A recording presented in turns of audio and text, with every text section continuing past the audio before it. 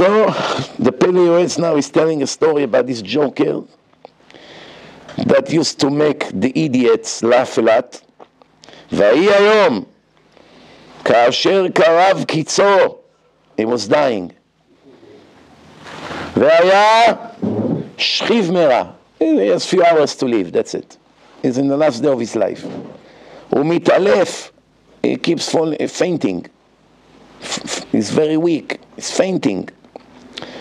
ויהי בחצי הלילה, at midnight, פתח את עיניו, open up his eyes, in a very shocking way, כברקים, like thunders, like lightning.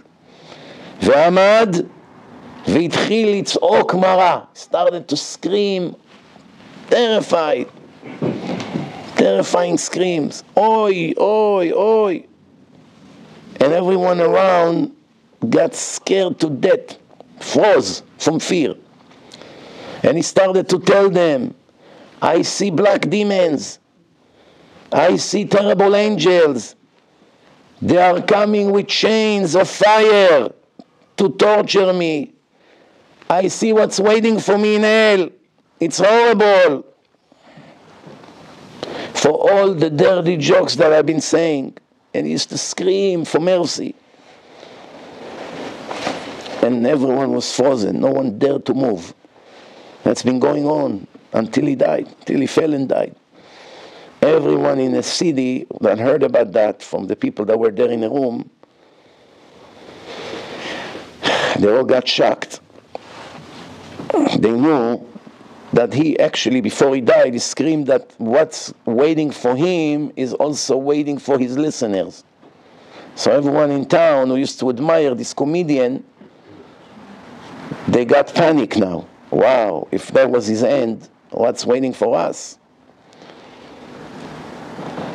Some people that were there in the room said that he started to say names of people that are next in the list.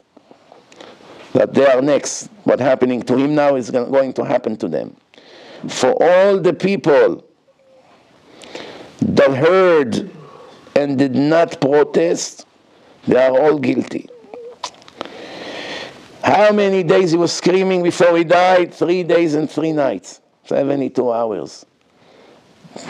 Panicking, screams like, wow, from such fear.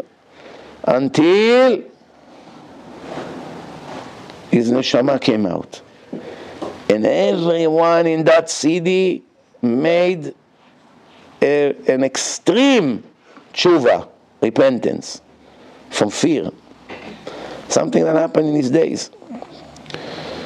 One more thing that connects to Nivlut Apeh, it's the Goyish songs. The songs of the Goyim. The songs of the Goyim, you can divide it to 3 categories. One, classical music, Mozart, Beethoven, beautiful music that has no words. Nobody cares. That's one section. Then you have words, then you have songs of Goyim that have words, but don't have curse words. They're speaking about something that happened, a story, a war that happened, all kinds of things. And then the third category are the songs that have curse words and all kinds of not modest words. Not necessarily curse, but things that brings the mind of people to think about not modest scenarios. That's called Shirei Agavim. Shirei Agavim, that is totally forbidden.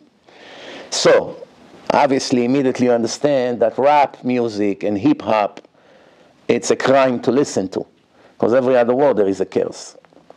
And the people that make these words are the lowest level people. The lowest. Because just see what comes out of their mouth, you see who they are. You can compare Mozart to some gang member that makes a song and curse every other word. I mean, there's two different kind of goyim. One has a class, and the other one he behaves like an animal. In everything in his life, not just in his music. So today, unfortunately, there are a lot of Jewish singers who are actually influenced by this dirty music. And they try to imitate them by making all kinds of songs in Hebrew, secular songs, which is just as bad. What about religious singers who take that beat and make words of holiness? About Hashem, verses from the Torah, words of Chazal. So obviously with the words, there's no problem. The words are fine. But the style of the music is very, very low. Very, very low. As soon as I hear it, I want to vomit. Just the beat, even without words. Just that you hear the sound of this tune. I myself want to vomit when I hear it. I just cannot stand it. Cannot hear it 5 seconds even. Why? My neshama suffer. I can't hear it. If someone will play classical music, I don't suffer. But when I hear this, I suffer very much.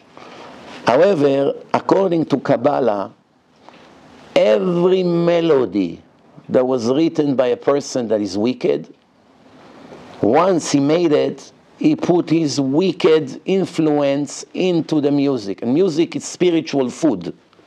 Music affects the soul, positively or negatively. How do we know? First, you all understand that when a person is very happy and you play a very sad melody, immediately takes away his mood, right? Someone is very hyper and happy, and you're going to play Schindler's List music. A minute later, I'm going to sit quiet in a corner, half crying. Why? Because the music made him upset. Or the other way around. Person is not in a mood, he's very upset, he had a rough day, you put happy music, oh, di shama, ta ta ta ta. Oh, 2 minutes later, he got up and started to dance. The music has a direct and immediate impact on the soul of a person and his feelings. But in Judaism already you know by now that we don't give proofs from reality. We give proofs first from what's written. Reality is only backing it up. But that's not the source. Make no mistake. We do not move an inch from what's written in God's book. Whether we see it, whether we don't see it, whether we see the opposites of what's written, the book is always right. And if we do not hold the same way like the book say, the mistake is always by us. How do we know music is lifting the spirit of a person? It's written in a book of Samuel, Prophet Samuel. King Saul is a righteous king, was upset, sad. Every time his spirit was down, what he used to do? Call David, the musician, King David, which will inherit his place later on, to come play for him. The music that David was playing for King Saul affected his mood. So you see, that music is a remedy to the soul, if it's kosher. Serach Batasher, there's many examples. No, this in the parasha. Yeah, but I'm saying there's many examples, not only that. Yaakov blessed her, she should go into she never died. She said, "Oh, Yosef Chai." Right. So the point is, Rabotai, that the music can change the way you feel, meaning it's something spiritual. Feelings, it's reflection of what's going into your mind mentally and into your heart spiritually. This is how it reflects in the way you behave.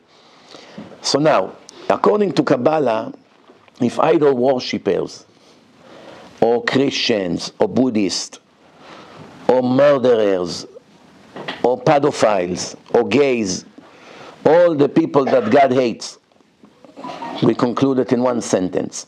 The people that are in the negative side of Hashem, the music that they write make damage to your soul when you listen to it. What happens if someone else play it? Today when you have Mozart, it's the Philharmonic of Israel playing it. He's not here to play, or Beethoven, or any of those. So let's say some of these musicians used to be Christians, idol worshippers, going to church, believing in JC.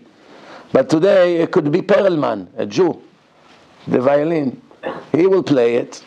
I don't know if he's religious or not. Doesn't look religious, but maybe he is. Assuming he's religious, if he's going to play it now with his violin, it makes the music kosher or not? Does it go by who play or who composed the music? I mean, who invented the music?